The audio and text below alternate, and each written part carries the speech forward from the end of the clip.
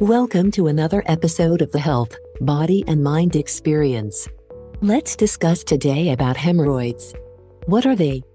What causes them? What are the symptoms and how you can potentially treat them? Did you know that about 50% of people over the age of 50 have hemorrhoids? They have also been reported to occur in roughly 1 in 20 people in the US, so it's a serious problem that affects millions of people worldwide. So, what are hemorrhoids? Hemorrhoids are swollen veins in the lowest part of your rectum and anus. Sometimes the walls of these blood vessels stretch so thin that the veins bulge and get irritated, especially when you poop. Swollen hemorrhoids are also called piles. Hemorrhoids are actually one of the most common causes of rectal bleeding. They're rarely dangerous, but you should see your doctor to make sure you don't have a more serious condition. Hemorrhoids often go away on their own, but treatments can also help. Enlargement of the veins around the anus causes hemorrhoids.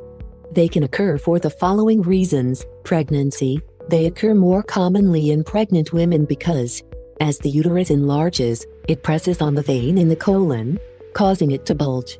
Let's talk about the symptoms of hemorrhoids. There are two types, internal and external. What are internal hemorrhoids? Internal hemorrhoids are far enough inside your rectum that you can't usually see or feel them. They don't generally hurt because you have few pain-sensing nerves there. Symptoms of internal hemorrhoids include blood on your poop, on toilet paper after you wipe, or in the toilet bowl, tissue that bulges outside your anal opening, prolapse. This may hurt, often when you poop. You might be able to see prolapsed hemorrhoids as moist bumps that are pinker than the surrounding area. These usually go back inside on their own. Even if they don't, they can often be gently pushed back into place. What about the external hemorrhoids? External hemorrhoids are under the skin around your anus, where there are many more pain-sensing nerves. Symptoms of external hemorrhoids include pain, bleeding, itching, swelling. A blood clot can turn a hemorrhoid purple or blue. This is called a thrombosis. It can hurt, itch, and bleed. When the clot dissolves, you may have a bit of skin left over, which could get irritated. What actually causes hemorrhoids? You may be more likely to get hemorrhoids if other family members, like your parents, had them. Pressure building up in your lower rectum can affect blood flow and make the veins there swell. That may happen from pushing during bowel movements, straining when you do something that's physically hard, like lifting something heavy, extra weight, like obesity, pregnancy, when your growing uterus presses on your veins, a diet low in fiber, anal sex. People who stand or sit for long stretches of time are at greater risk, too.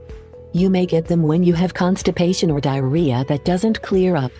Coughing, sneezing, and vomiting could make them worse.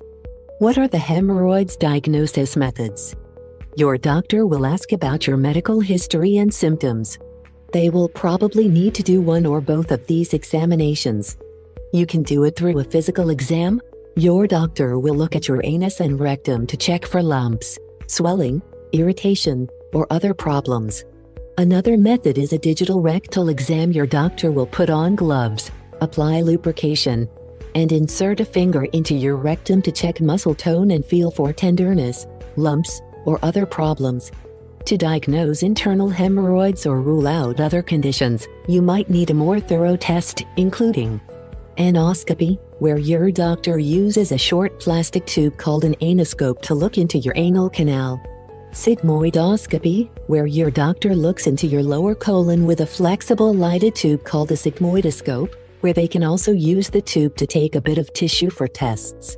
Colonoscopy, where your doctor looks at all of your large intestine with a long, flexible tube called and finally colonoscope, where they can also take tissue samples or treat other problems they find. So how do you actually treat hemorrhoids? Well, hemorrhoid symptoms usually go away on their own. Your doctor's treatment plan will depend on how bad your symptoms are. You can have home remedies, surgical treatments, non-surgical treatments. About home remedies, simple lifestyle changes can often relieve mild hemorrhoid symptoms within 2 to 7 days. Add fiber to your diet with over-the-counter supplements and foods like fruit, vegetables, and grains. Try not to strain during bowel movements. Drinking more water can make it easier to go.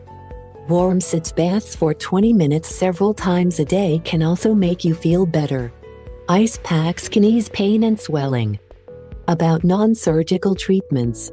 Over-the-counter creams and other medications relieve pain, swelling, and itching. Check with your doctor if you still have symptoms after a week of using these. About surgical treatments. If you have large hemorrhoids or if other treatments haven't helped, you might need surgery. Your doctor can use chemicals, lasers, infrared light, or tiny rubber bands to get rid of them. If they're especially large or keep coming back, your doctor might need to permanently remove them with a sharp tool called a scalpel. So how do you prevent hemorrhoids? To prevent hemorrhoid flare-ups, take steps including: Number 1. Eat fiber. It helps food pass through your system easier. A good way to get it is from plant foods, vegetables, fruits, whole grains, nuts, seeds, beans, and legumes. Number 2. Drink water. It will help you avoid hard stools and constipation, so you strain less during bowel movements. Fruits and vegetables, which have fiber, also have water in them. Number 3. Exercise. Physical activity, like walking a half hour every day, keeps your blood and your bowels moving.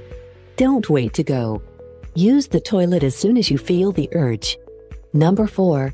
Don't strain during the bowel movement or sit on the toilet for long periods. This puts more pressure on your veins. And lastly, number 5. Maintain a healthy weight. Thank you for listening. In this channel, we will cover all health issues and questions and solutions you often ask yourself, but rarely find the right answer to. Our goal is to empower the healthy version in you. So subscribe and see you in a few days.